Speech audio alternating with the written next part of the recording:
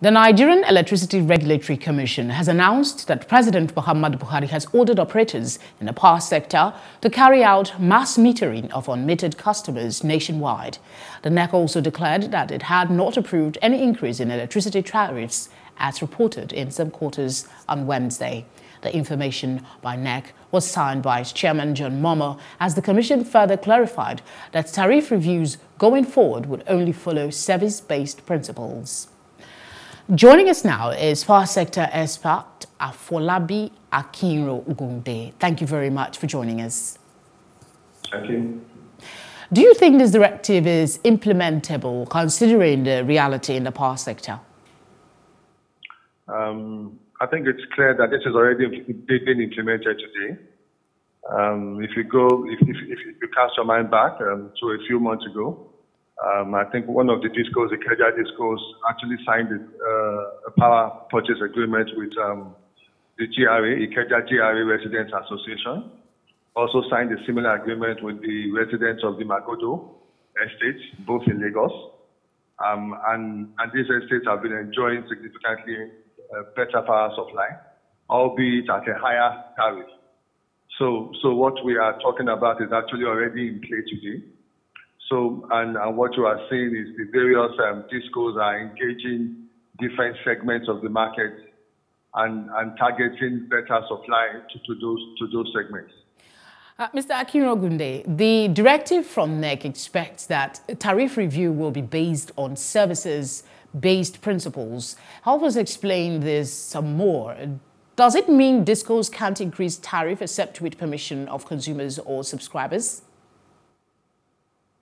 Well, what this simply means is that you will get the service that you pay for. So, more or less, if you are ready to pay the attendant higher cost, your estate will get, or your residential area will get, improved power supply. Of course, the discos will ensure that they've metered these areas first, that they've given them all the infrastructure, they've provided the transformers and whatever is necessary to ensure that the metering is being able to be done.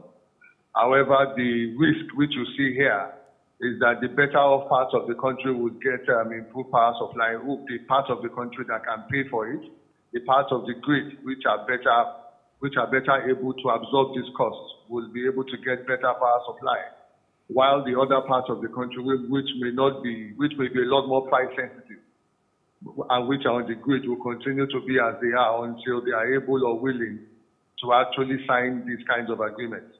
How soon do you think this estimated billing can be done away with?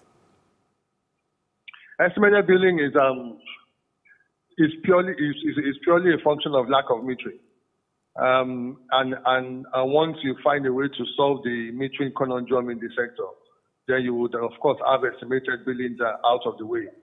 Again, as I said, the parts of the discos grid which are enjoying this premium power, as it is called in some parts, are basically areas which have been well metered. Estimated metering doesn't happen when you have a meter with you.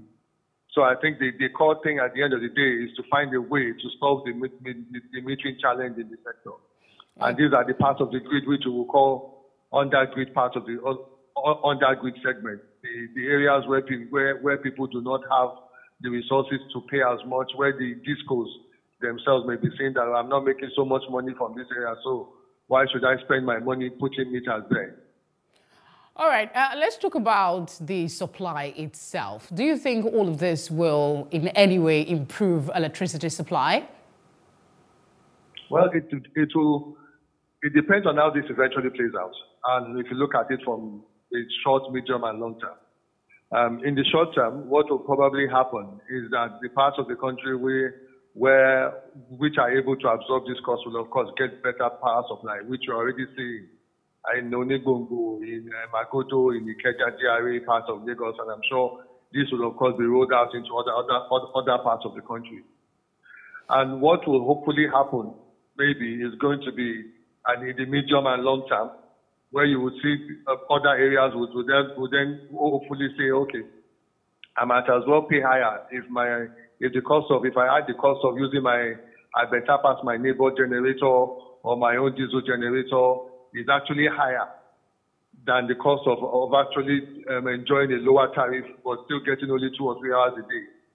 So I think at the end of the day, we would actually, we have an indirect way of actually increasing tariffs. You can continue to enjoy your tariffs, your low tariffs, but you only get 2 or 3 hours a day. However, if you want to get 20, 18, 22, 24 hours a day, then you know what to do. All right, Mr. Afolabi Akinrogunde, thank you very much for your time and your thoughts. Thank you.